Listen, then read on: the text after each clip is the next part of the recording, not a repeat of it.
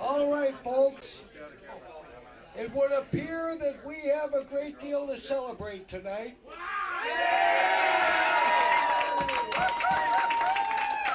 And I want to begin, first and foremost, by thanking God for answering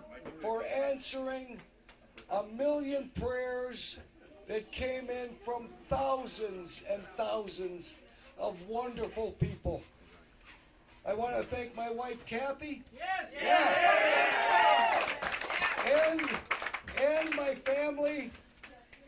And I want to thank each and every one of you who have volunteered on this campaign. Some of you have been with me for decades, and I deeply appreciate it. And I will say this, my comments tonight will be brief and to the point.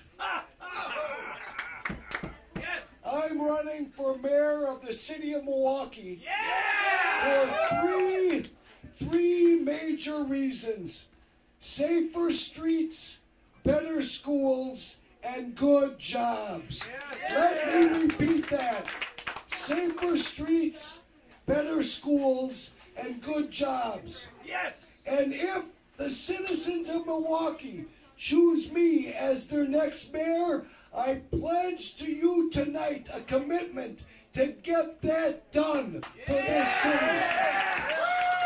And finally, get Milwaukee moving in a better direction, the right direction forward.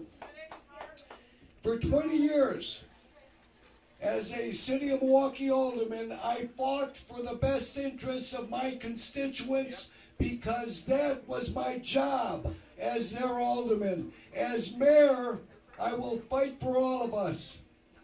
I worked outside the box. I worked in creative partnerships with the private sector, the faith community, the business community. And I developed over that period of time a record of getting things done.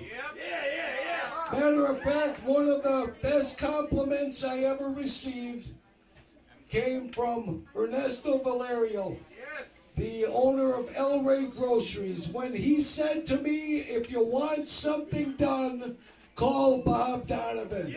Well, by God, if I'm given this opportunity as mayor of the great city of Milwaukee, I pledge to you, we will get this done and get this city headed in the right direction.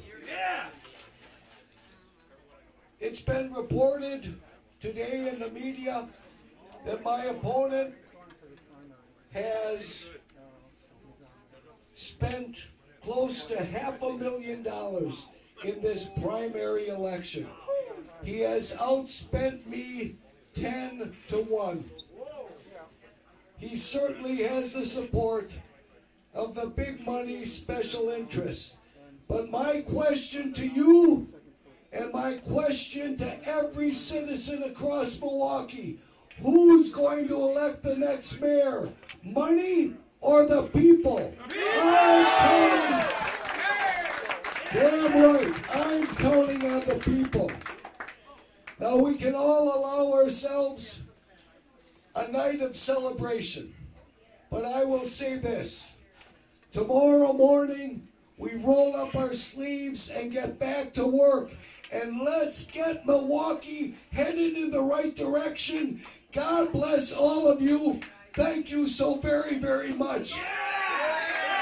Jump